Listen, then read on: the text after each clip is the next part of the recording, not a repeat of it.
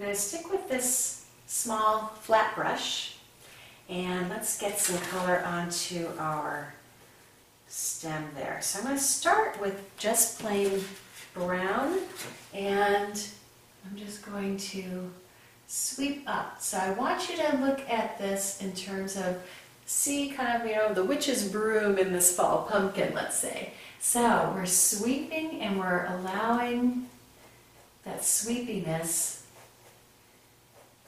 to show. Okay? So then,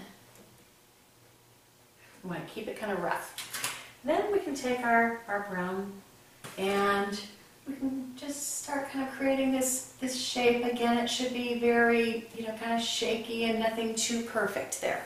And we might have some little wisps of, you know, where it was kind of torn off, because this, of course, was a vine that is now kind of dried up and has kind of died off.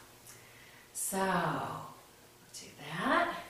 And so now I'm going to go right over that with a little bit of gold and just a tiny bit of white, mainly gold.